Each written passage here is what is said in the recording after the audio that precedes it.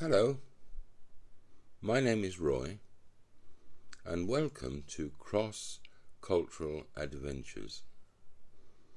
Now, in the episode last week, we explored the Inglehart and Welzel model that highlights a more dynamic approach to the influence of cultural orientations. This week, we will investigate a new model introduced by Lewis that is much more action-focused. It also narrows down to and prioritizes issues of cross-cultural styles. Lewis is an expert both on culture and languages. He speaks many European languages and 2 East Asian languages. His research is based on visiting unbelievably 135 countries and data collected from around 50,000 directors globally. He also lived in several countries for significant periods of time. Most important, his model is frequently referred to as the most practical and easiest to apply in relation to everyday communication. Nothing special. Moreover, perhaps uniquely in many ways, this model, interestingly, is not based on nationality, or there's a surprise, or on economic development or religion, but exclusively on behaviour.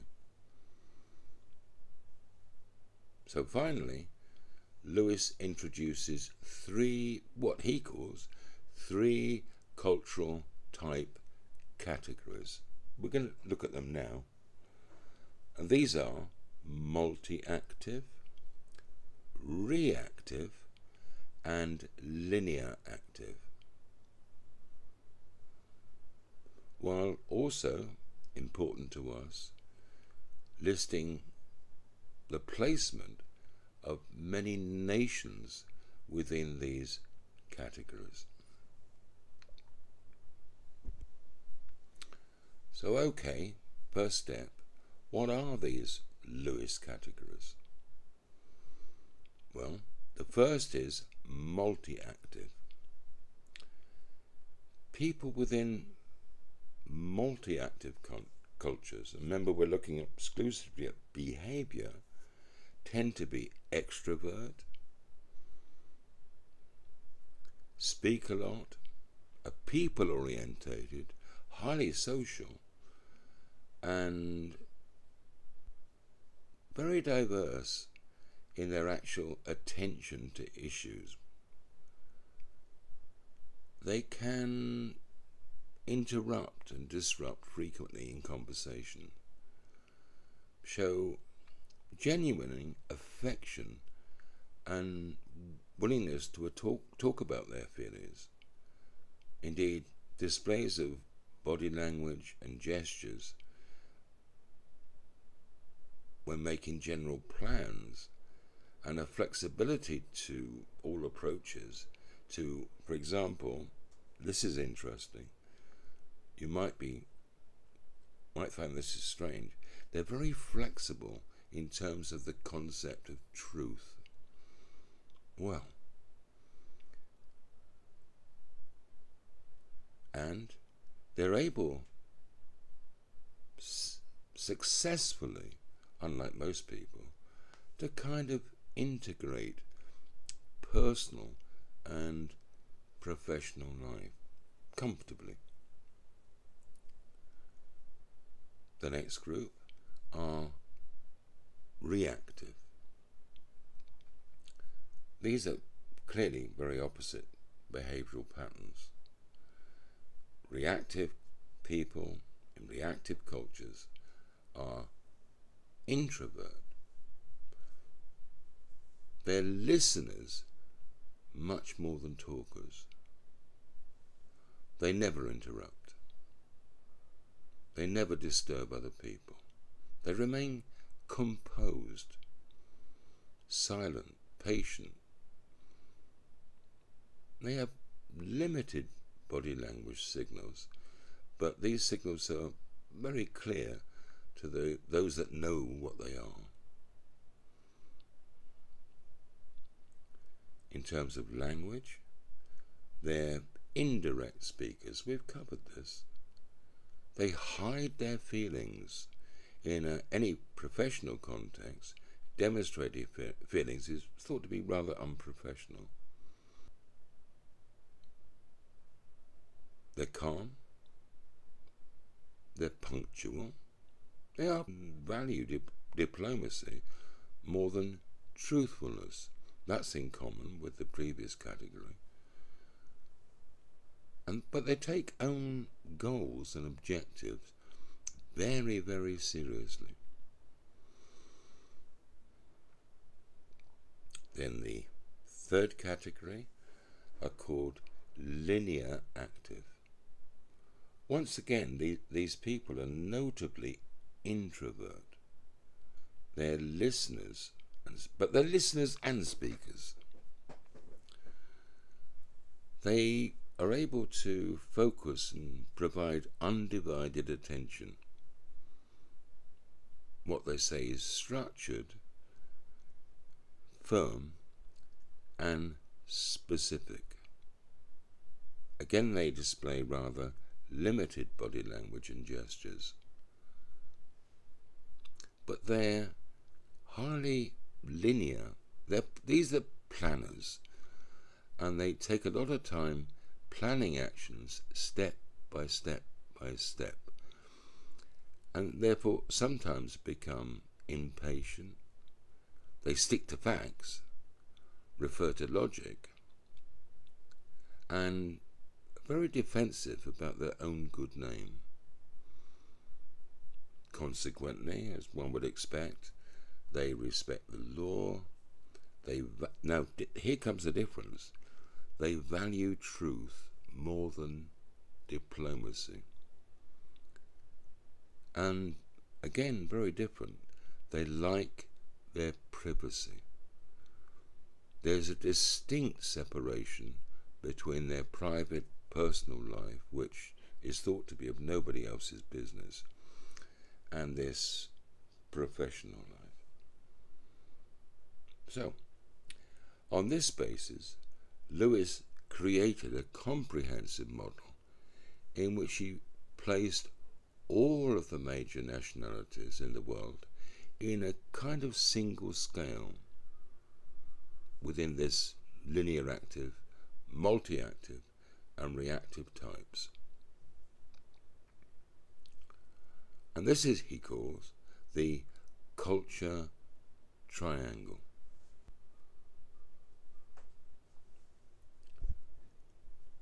So let's have a look at his model in action. Very briefly, it's just an introduction, and attach some nations and relationships to the model. Okay, so his model, remember, is very people-orientated relationships. That's what he's focusing on. And in that context, yet again, let's remind ourselves that the specific focus is on the way people behave. So, the first category in the triangle, multi-active, these people are highly relationship focused. Relationships mean everything. It's the center of everything. Linear active, well,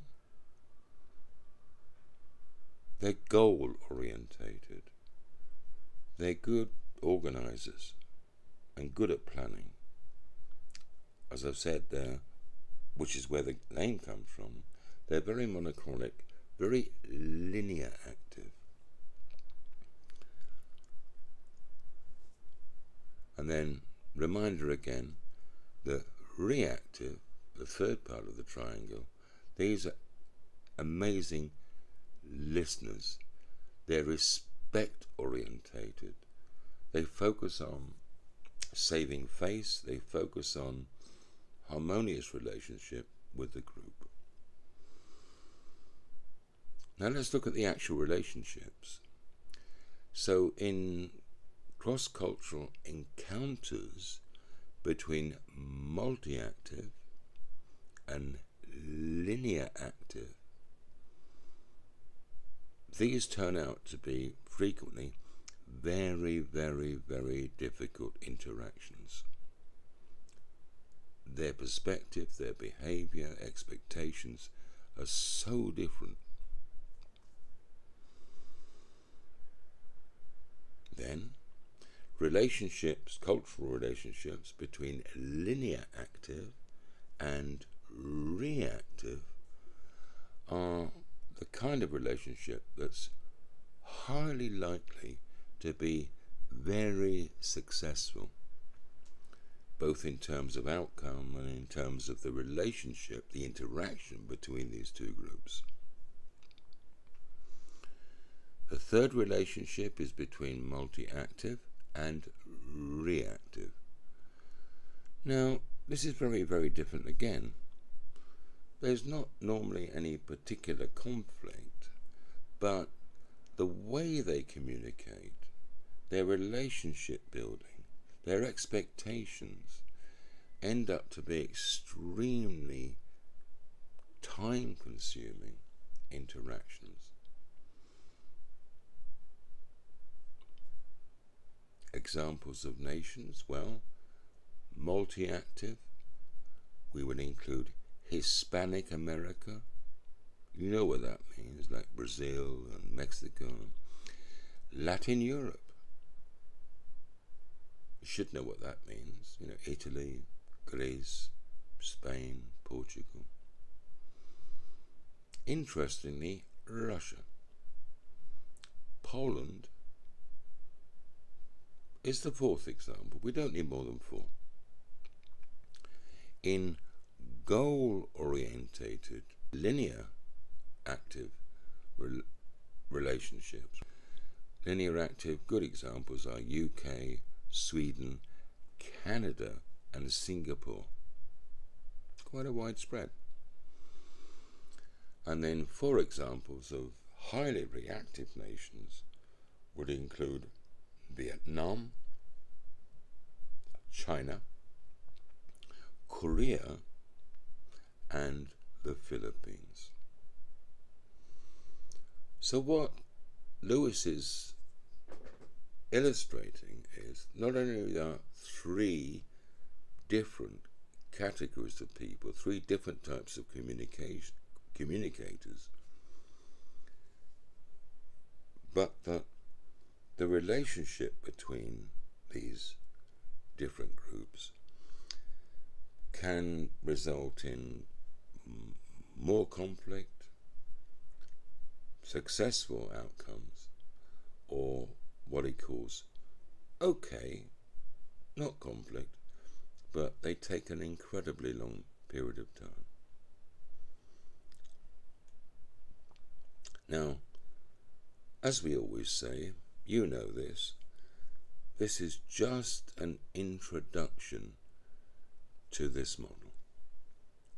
You'll see in the episode description that once again we've selected a reading for you which we think is accessible and interesting. So if you want to know more, there it is.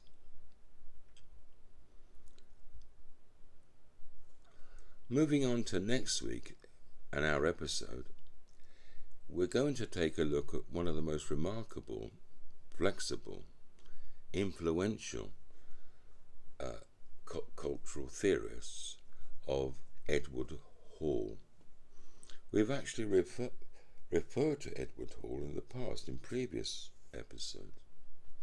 he introduces the concept, which is hugely important, of direct and indirect communication styles. He then later introduces issues focused on cultural differences in time orientation, the famous polychronic, monochronic, or linear and flexible. But what we're going to look at next week is his third model, which he illustrates in form of an iceberg, and we're going to look at these various layers of culture, some immediately visible, progressively reducing to those that are really not available, mysterious, sometimes never known by outsiders. So, till then, thanks for listening. We do hope you join us next week. In the meantime, take care and goodbye.